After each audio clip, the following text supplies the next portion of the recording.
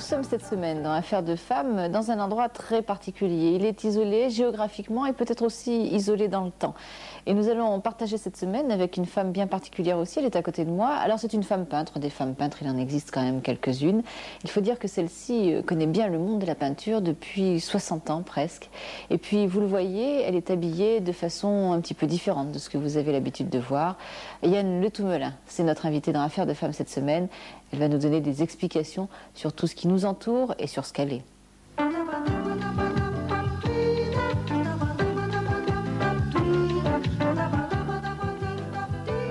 Yahne Le Toumelin, bonjour. Alors, je le dis tout de suite, quand on m'a proposé de vous rencontrer, je me suis dit, Yahne Le Toumelin, ça me dit quelque chose. Il y a quelqu'un dans la famille que je connais. Effectivement, c'est le navigateur.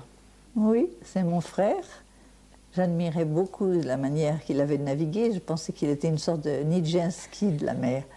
Parce qu'un navigateur solitaire qui arrive à faire naviguer un bateau de 10 mètres 50, je crois, le Curune, tout seul, sans moteur, qui est tout de suite comme bondissant en haut du mât, rentrant le bateau tout seul dans un port, alors que pour le faire sortir récemment avec un moteur, il a fallu 4 personnes qui n'y arrivaient pas. Donc c'est mon frère. Personnage d'exception, votre frère, ce fameux navigateur. Personnage d'exception aussi, vous, parce que nous allons le voir tout au long de ces chapitres, nous allons nous rendre compte que vous êtes quand même quelqu'un de très étonnant. Alors, je disais au départ que vous connaissiez la peinture, l'histoire de l'art, le monde de l'art, depuis à peu près 60 ans, et que vous avez navigué, évolué dans ce monde, puisque vous êtes peintre. Oui, j'ai vu peut-être l'art, l'agonie de l'art, et je voudrais dire au public qui était autrefois terrorisé par les galeries et par l'art abstrait, par l'art moderne, qu'ils avaient raison, qu'il faut aimer sincèrement une peinture ou toute œuvre d'art, maintenant avec beaucoup de naturel et de simplicité. Parce que, vous voyez, on dit que le marché a tué l'art. Mais alors, un peintre merveilleux, un peintre tibétain qui habite dans la vallée, me disait, mais alors, qu'est-ce que c'est que l'art? J'ai dit, il est mort, et le marché l'a tué, mais quelle était cette victime? Eh bien, en 1942, j'avais épuisé moi-même la figuration, parce que j'avais beaucoup fait de paysages, de portraits, et de copies d'anciens. Très jeune, hein. Et j'avais donc commencé vers l'âge de 10 ans à la peinture à l'huile. Et j'ai découvert un album de Klee. Et je me suis dit, personne ne peut aller plus loin que Klee en 1942. Eh bien, si, on pouvait aller beaucoup plus loin. Et j'ai vécu à la fois la dissolution de toutes les civilisations autour de moi, de toutes les cultures, hein, puisque tout a éclaté, et spécialement dans l'art. Par exemple, chaque année au Salon de Mai, on voyait un Picasso qui était de plus en plus éclaté. Ensuite, il y a eu l'anéantisation de la peinture. Il y avait des toiles où chacun se spécialisait, les toiles noires de Soulages, les toiles blanches de Riemann, les toiles grises de Geneviève Ars. Donc, chacun se spécialisait dans une sorte d'anéantissement qui valait très cher, par exemple. Il faut dire que votre travail à vous, votre production à vous, a suivi un petit peu ça aussi, parce que en passant de la figuration à l'éclatement complet, avec une période plus sombre, qui est une période ancienne, et une période beaucoup plus claire, qui est la période actuelle, vous avez aussi suivi ce grand mouvement. Oui, bien sûr, bien sûr. C'est très lié à votre histoire personnelle, on y reviendra. Bien sûr. Par exemple, quand j'étais au Mexique et que j'ai appris la peinture classique à tempéra avec Leonora Carrington, je mettais 1 mois pour faire un tableau et je relatais mes rêves. C'est pour ça qu'André Breton, quand il est venu me voir, m'a dit « Je vous ouvre ma galerie », qui du reste a été l'étoile scellée, qui a été fermée la semaine suivante. Et les surréalistes ne m'ont pas vraiment adopté. Et je cherchais des lumières qui correspondaient à ma lumière intérieure, parce que déjà en 42-43, je faisais des ateliers où on me disait « Mais enfin, mademoiselle Le Toumelin, elle prenait des vitamines, vous ne voyez plus les objets. » Je ne voyais plus les objets, je voyais que des lumières d'arc-en-ciel. Et André Lotte m'avait... je m'étais réfugiée chez lui, il m'avait dit « Ah, madame Delaunay, regardez, elle me donnait en modèle ces éclatements en couleur d'arc-en-ciel. Mais c'était quand même, ça posait un problème. Et c'était tout le problème de la peinture moderne, en fait, le mien. Yahne Le Toumelin, je vous remercie beaucoup. Nous allons nous retrouver, si vous le voulez bien, dans un prochain chapitre. Ce sera peut-être l'occasion de parler de cette lumière particulière qui éclaire et votre vie à vous, bien personnelle, votre vie intérieure et tout le travail que vous faites. Ce sera peut-être aussi l'occasion de parler du vêtement que vous portez. À la prochaine fois, merci.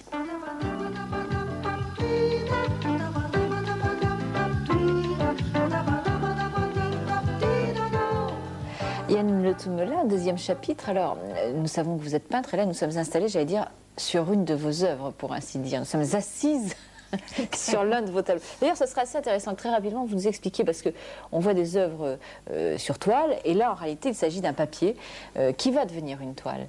Donc, il y a une technique particulière, ce serait bien que vous nous en parliez 2 secondes. Oui. Jusqu'au XVIIIe siècle, si vous allez aux offices à Florence, vous verrez que la plupart des tableaux, 80% des tableaux, sont marouflés, c'est-à-dire qu'ils ne craquellent pas parce que le gesso, l'après de la toile, a été remplacé par du papier. Mais bon, ça donne un effort supplémentaire puisque ensuite on le maroufle sur toile. Ça m'arrive de peindre sur toile aussi, mais c'est vrai que les toiles fines, surtout, peuvent craqueler. Donc c'est la peinture la plus saine. Et moi, ça m'arrange parce que j'aime bien faire des grandes dimensions. Et travailler au sol, en plus. Et travailler au sol pour que ça dégouline pas trop. Alors, Yahne Le Toumelin, nous allons parler aujourd'hui peut-être d'un personnage qui a été très important dans votre vie, qui a été déterminant à plein de points de vue, mais qui est peut-être celui qui vous a amené vers l'Orient ou l'orientalisme. Oui. En 1942... sur fond tragique du monde, d'Europe, il y avait une atmosphère très intense autour d'Aumale, Luc Dietrich, Lanza del Vasto, Philippe Lavastine. Et j'ai connu un maître qui s'appelait lui-même maître de danse. J'étais sa voisine, un peu sa petite fille. Il me montrait des danses que j'apprenais ensuite aux gens, Salle Pleyel, à Pierre Schaeffer, et, enfin à un petit nombre de disciples. Et ça m'a beaucoup appris, j'aimais énormément ces danses. Et je peignais en même temps. D'Orient? C'était des danses, oui, de Proche-Orient. Ce maître était un maître de Proche-Orient et d'un Orient un peu mythique, un peu légendaire, parce que quand j'ai vérifié, ça n'avait aucun rapport avec le Tibet, en tout cas les danses tibétaines. Je crois qu'il était génial, plus que complètement libéré de la dualité. Mais enfin, je ne peux pas le juger, j'avais 17 ans, 18 ans à l'époque.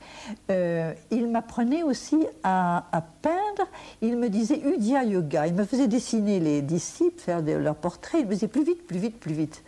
C'est-à-dire spontanément.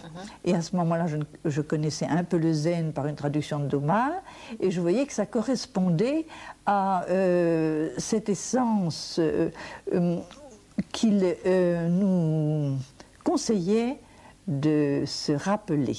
C'était ça la base de son enseignement, c'était la lutte contre les émotions négatives et la libération des associations d'idées qui finalement se retrouvent dans le bouddhisme, voilà, en effet. C'est ce que j'allais dire, était déjà en germe finalement la pensée vers laquelle vous êtes allé, la philosophie. Voilà. La religion, est-ce qu'on peut dire la religion? Est-ce qu'on peut dire une religion? Ça dépend. Est-ce qu'on peut dire une philosophie? Ça dépend des gens. C'est un petit peu... pour moi, c'est quelque chose qui me convenait, que je cherchais. J'avais le spirituel déjà. C'est la connaissance de l'esprit. Et c'est certain qu'il est le premier à m'avoir parlé du Bouddha qui a amené le bouddhisme au Tibet, qu'il appelait Saint Lama, et qui est Guru Rinpoche. Et grâce à cela, le père de mes enfants m'a donné le livre, le Dig de Pema, qui a été le livre de mon existence, puisque je l'ai donné à mon maître en 1968, à Darjeeling, en Inde, et c'était le livre de sa lignée. Donc, si vous voulez, ce maître que j'ai eu à Paris en 1942 jusqu'en 1948 avait prédit ma vie et il l'a orientée. Yahne Le Toumelin, on parle de ce maître de danse, il s'appelait comme ça lui-même. Il a fait germer chez vous, effectivement, peut-être ce chemin, peut-être cette vie qui a été la vôtre. Il l'a orienté tout du moins. Mais vous-même, vous avez donné naissance à un fils qui a trouvé son chemin au travers du bouddhisme et du Tibet. Bien sûr, puisque ce fils était, ce maître le considérait comme son fils spirituel, et je ne pensais pas, je ne lui en ai du reste jamais parlé, je ne pensais pas que son destin allait être aussi dessiné. Ah oui, au point que les Tibétains disent qu'il est tibétain.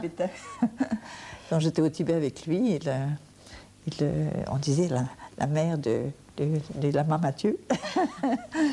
Yahne Le Toumelin, je vous remercie beaucoup. On va se retrouver bien évidemment, puisque nous n'en sommes qu'au 2e épisode de cette série. Ce petit germe, cette petite histoire d'Orient, et puis ce bouddhisme naissant, etc., va vous accompagner toute votre vie, à tel point d'ailleurs que vous avez quitté la France à un moment donné pour aller habiter dans les Himalayas. À la prochaine fois. Au revoir.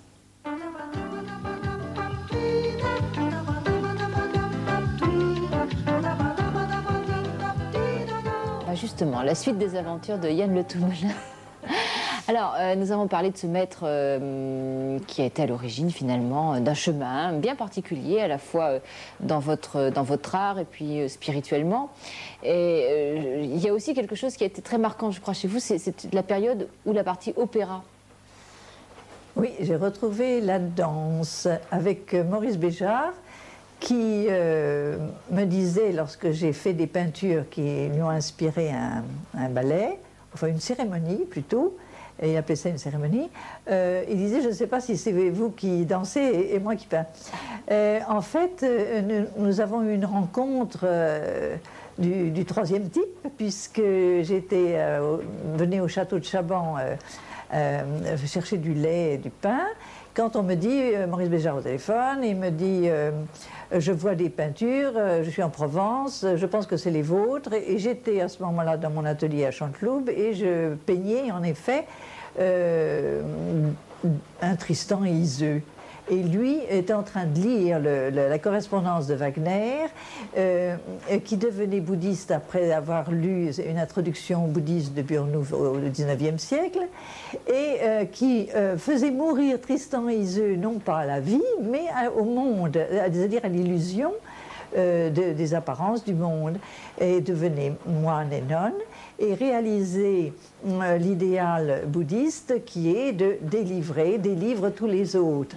Et cet opéra, on n'en retrouvait pas le livret musical. Il s'appelait Les Vainqueurs, parce que les Bouddhas sont des vainqueurs, c'est le nom de ceux qui ont vaincu les émotions et l'attachement au monde illusoire, au monde de rêve. Donc, c'était vrai, j'étais en train de peindre. À ce moment-là, il y avait la femme de Breton qui était chez moi, à Chanteloube, et je voulais aller à Avignon lui porter ces grandes cartes postales de 3 mètres que je faisais, qui étaient des barques. Car en étant ordonnée nonne au Sikkim, il y avait une journée de pluie qui m'avait paralysée à Gangtok, et à l'Institut de théologie, j'avais regardé mon nom. On m'avait donné le nom de Tara, qui est la traverseuse, racine tri, tra, la traverseuse, en tibétain c'est Drolma. Et elle était représentée comme une barque qui faisait traverser, avec toutes les autres taras, qui faisait traverser l'océan de souffrance aux hommes, et leur barque était remplie de fleurs, de joyaux, et c'est ça que je peignais, et c'était Iseult, la fameuse Iseult des vainqueurs. Alors Maurice Béjart m'a dit venez, il m'attend à la gare de Bruxelles, il m'emmène à l'opéra, il me dit voilà l'opéra dans 3 semaines, il faut avoir fait la cérémonie des vainqueurs qui correspondait pour lui au contraire de cette cérémonie du voyage, du bardo, où l'homme à la mort erre dans ses cauchemars. Donc là, c'était la délivrance par l'amour des autres. Et c'était un très bel opéra où j'ai fait 120 mètres carrés moi-même. On a été obligé d'appeler un copiste pour faire les 300 mètres. En 3 semaines, déjà, je faisais 2 mètres à l'heure. Il me disait, par exemple, demain, voulez-vous me faire 10 mètres d'océan ? Il y avait une grande toile comme ça avec toutes les barques. Et c'était très beau, tout le monde pleurait, c'était très émouvant. À la fin, tous les danseurs étaient les vagues et s'apaisaient en méditation et ça finissait par une musique, un raga de l'Inde. Puisqu'on n'avait pas la musique de Wagner, on avait mélangé le véritable Tristan et Iseult avec de la musique tibétaine. Donc c'était très baroque, ultra baroque, et ça a été sifflé au TNP l'année suivante. Ce qui est quand même très surprenant. Alors, étonnant aussi, c'est qu'il ne reste rien de ce très grand décor. Vous l'avez distribué, finalement, en vous offrant aux autres et en offrant votre travail. Ça a été un peu ma vocation, c'était de télescoper le marché de la peinture, puisque je donnais, par exemple là j'avais fait 10 mètres sur 2, donc une forêt en plus, et je l'avais coupé et distribué à tous les participants, non seulement les danseurs mais les ouvreuses et tout le monde. C'était très populaire dans l'opéra de Bruxelles. Je vous remercie beaucoup. Et puis le prochain épisode, nous parlerons encore de peinture, mais cette fois-ci aussi des femmes, de votre position à vous de femme et de la façon dont vous voyez les femmes. Je vous remercie.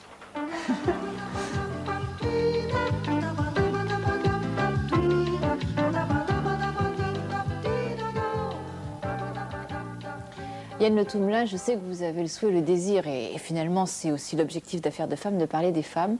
Mais pour vous, les femmes sont liées à la notion de miroir. Alors ça demande vraiment explication.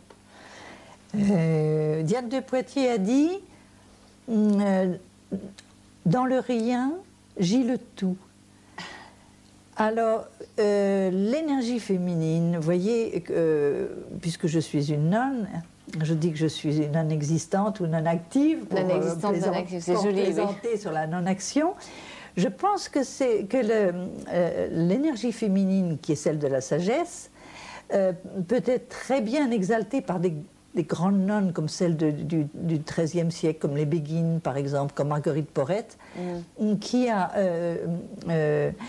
dicté, avant d'être brûlée pour cette raison même, place de l'Hôtel de Ville en 1310, un miroir des simples âmes anéanties, où elle met en scène, puisque c'est un texte. Ce texte qu'elle a dicté est un scénario entre la raison et l'amour. Et l'amour plus fort que les vertus. C'est pour cette raison qu'elle a été brûlée à l'unanimité par les gens du XIIIe siècle. Et c'est pour cela que, disons-le, les religieux, la religion qui porte un jugement effectivement sur l'amour plus fort que la vertu. Mon Dieu, quelle horreur. Oui. C'est affreux. Et pour moi, ça a été vraiment le typique énergie féminine. C'est-à-dire qu'il y a des petites nonnes qui sont frustrées, peut-être, mais comme dit Maître Eckhart, il y a Marthe et Marie, il y a celle qui fait des œuvres et puis Marie qui contemple. Mais il y a la grande Marthe, celle qui a été Marie, qui a contemplé et qui peut rayonner, qui a fait sa révolution, qui a tourné sa cutie. Or, les femmes, l'énergie de la femme, ce ne sont pas les femmes qui font les guerres, l'énergie de la femme, c'est la sagesse.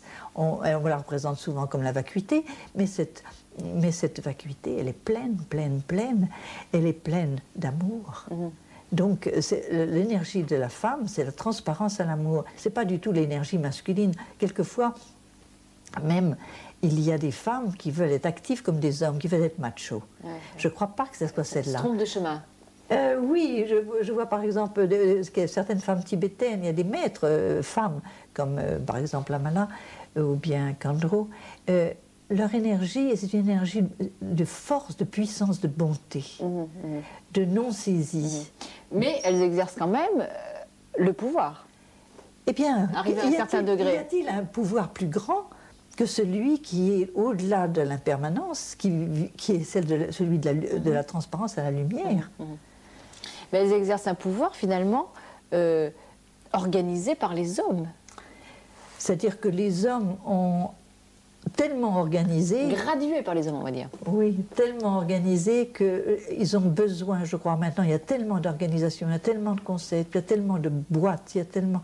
Je crois qu'on a plutôt besoin de dissolution, de toutes ces formes. C'est ce qui se passe, du reste, mais c'est souvent une dissolution désordonnée et violente.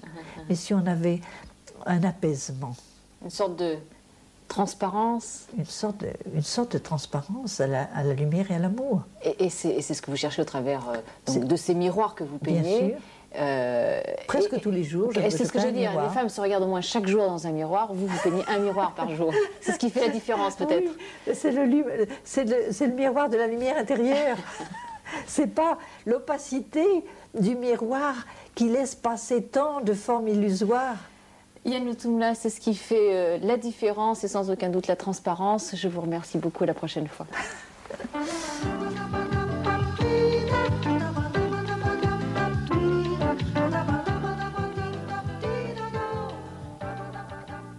Yahne Le Toumelin, 5e épisode de cette série.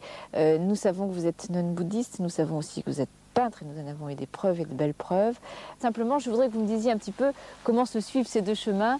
D'une part, votre art et d'autre part, votre chemin spirituel. Eh bien, disons que avant l'âge de 20 ans, j'avais un peu épuisé de la peinture de la réalité illusoire des apparences, puisque ça a éclaté à un moment donné dans une irisation de couleurs qui finalement aussi allait de pair avec la peinture contemporaine, la peinture abstraite, dite abstraite, mais elle est abstraite de quelque chose, elle est abstraite d'une certaine réalité des apparences.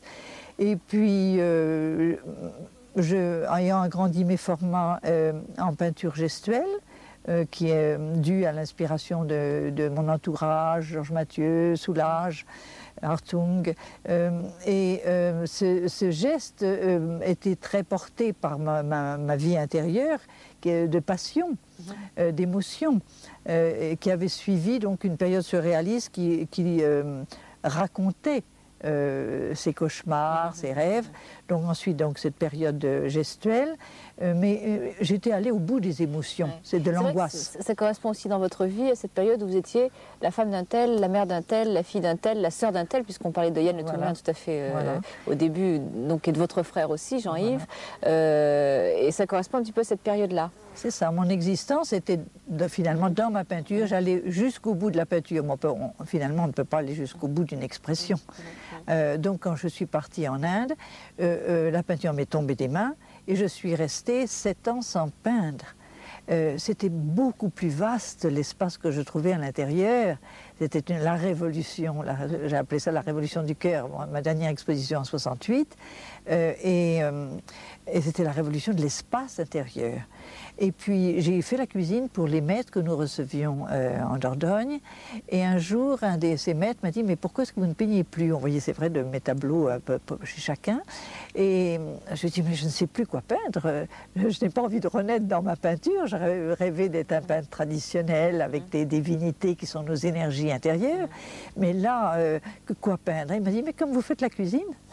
Justement, j'avais été invitée à la FIAC et j'ai peint d'une façon tout à fait naturelle, spontanée.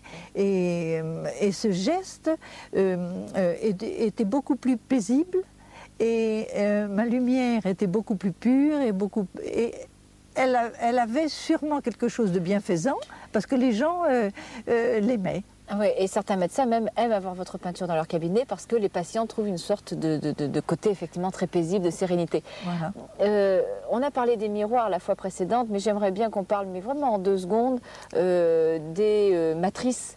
Parce qu'en fait, ça, c'est effectivement dans cette deuxième période de peinture, après la période où vous êtes allé en Inde. C'est cette peinture bleue, cette peinture claire, cette peinture qui jaillit et cette peinture de l'œuf, quoi.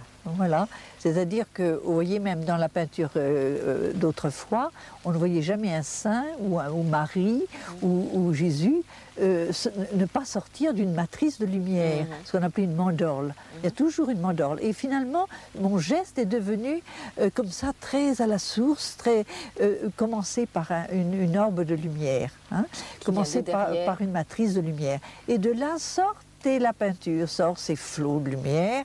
Et puis quelquefois, je baisse le miroir, je baisse le rideau de lumière complet. Yahne Le Toumelin, je vous remercie beaucoup de nous avoir parlé à la fois de votre art et de votre spiritualité. On se retrouve la prochaine fois si vous le voulez bien. Et là, nous allons aborder les fameux 5 mots auxquels il faudra réagir. Merci.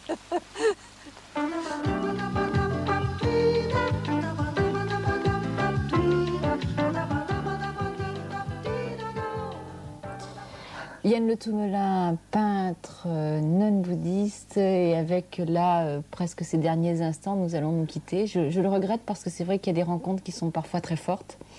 Mais avant de nous quitter, il faut en passer par l'épreuve, les 5 mots, les mots pour le dire. 5 mots que vous devez analyser très rapidement en une minute. Donc je commence par un premier mot, qui est le mot absence. Alors c'est vraiment un paradoxe. Et ça me pose vraiment un problème. Vous voyez, le Dalai Lama, on l'appelle sa présence. Alors qu'est-ce qui est absent? Rimbaud disait, la vraie vie est absente. L'absence d'amour, c'est l'ignorance, que l'amour est là.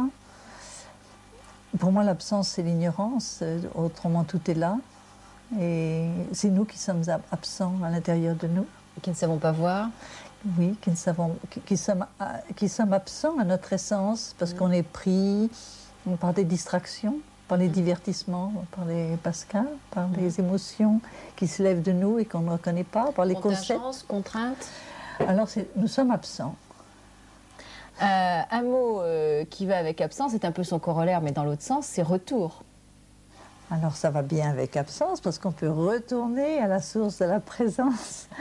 C'est le fameux retour aux sources dont avait parlé un de mes amis, Lanza, il a écrit un livre, Retour aux sources. Et je pense que la seule chose à faire, c'est ce retour, ce qu'on appelle dans notre civilisation le royaume de Dieu, de retourner à la source. Et particulièrement à notre époque, si vous voulez, c'est pour ça que je suis partie en Inde, c'est parce que je voyais que tout était pollué tellement jusqu'au terme du langage qu'il me semblait qu'il n'y avait qu'une seule chose à faire, c'était retourner à la source. Dans la mesure où on est convaincu que la source, c'est effectivement est encore en vie. Ou est encore en vie. Mais vous savez, elle était protégée géographiquement.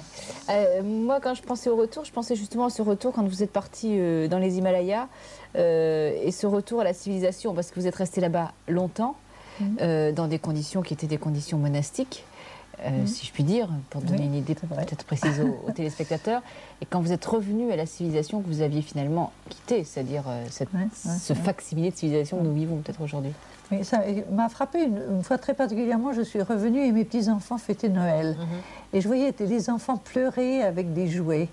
Parce que, je sais pas, la petite auto n'était pas celle qu'ils voulaient, etc. Alors que j'avais quitté à Calcutta des enfants qui jouaient dans les inondations avec des planches, qui passaient comme ça et qui étaient heureux, qui étaient joyeux. Enfin, c'est affreux de dire ils étaient heureux, ils étaient joyeux. Donc le retour, c'est aussi l'adaptation? Non, c'est un peu comme la descente de la montagne. On a l'impression déjà qu'on est au premier aéroport, qu'on vient dans une civilisation de distraction, donc d'enfants. De puéril, une civilisation puérile qui accumule les choses qui permettrait à des gens plus sérieux de vivre toute une vie, par exemple la différence de niveau de vie, d'économie. Ça frappe, ça choque. Un autre mot, alors là je ne sais pas ce que vous m'en direz de celui-là, c'est le mot notoriété. Notoriété. Oui, je ne sais pas ce que vous visez là. En général, la notoriété qui est en dualité avec l'obscurité de quelqu'un, je crois que je préférerais l'obscurité de quelqu'un, parce que la notoriété, en général, c'est... Je m'excuse de dire ça pour la télévision, mais en général, les médias n'arrangent pas les gens. Je ne vais pas vous dire le contraire, vous avez sûrement raison. Et que, par exemple, en peinture, la notoriété que j'aurais perdue avec un élitisme parisien, je l'ai vraiment retrouvée avec un public beaucoup plus authentique, simple, qui est celui auquel je m'adresse, qui est un public de cœur. Très bien, c'était un petit peu effectivement dans ce sens-là que je vous posais le mot notoriété, parce que c'est vrai que vous avez connu la notoriété, vous étiez connu, puis il y a eu une absence, et puis un retour, et le retour ne se passe pas. De toute façon, la notoriété, c'est comme ça, c'est les modes. Oubli, justement. Oubli, alors aussi c'est un mot paradoxal, parce que je crois que l'important c'est de se rappeler son essence, et l'oubli, alors ça peut être aussi le pardon, l'oubli des offenses. Oublier son essence, c'est vraiment la faute fondamentale, mais l'oubli des choses qui ne sont pas nécessaires. Saint Augustin a dit ce qui n'est pas nécessaire à la mort est inutile. L'oubli dans ces cas-là est sain. Et sain. Saint Augustin. Oui, c'est évident. Allez, on termine juste avant de se quitter. Donc le dernier mot, aujourd'hui. Aujourd'hui. Eh bien aujourd'hui, par exemple en peinture, puisque je vous ai montré surtout cet aspect de peintre, eh bien aujourd'hui j'ai une motivation supplémentaire à la spontanéité de mon action de peintre. C'est la misère du monde, les enfants tibétains à parrainer, les nonnes, par exemple, réfugiées de Lhasa qui ont été torturées. Donc une part de, même quelquefois la totalité, si quelqu'un veut acheter une peinture et je lui dis c'est pour un enfant ou pour deux enfants, pour trois enfants, pour une nonne. Je crois que, donc il y a la motivation, mon acte de peindre est tout à fait simple et naturel, hein, comme de faire la cuisine, et puis la dédicace, c'est-à-dire ce n'est que joie finalement, puisque l'argent ira à quelqu'un qui en a vraiment besoin. Et la personne qui a un tableau chez elle et qui peut se réjouir et se dire grâce à ça, un enfant va manger pendant un an. Donc c'est aujourd'hui, c'est ce que je fais, c'est ma vie. Je lis, orare, élaborare, c'est-à-dire prier et travailler dans le sens de ma prière. Yahne Le Toumelin, je vous remercie beaucoup. Je vous remercie de la lumière que vous avez apportée à cet entretien et à l'ensemble d'Affaires de Femmes. Je vous remercie de votre transparence. Au revoir. Merci. C'est gentil d'avoir dit ça.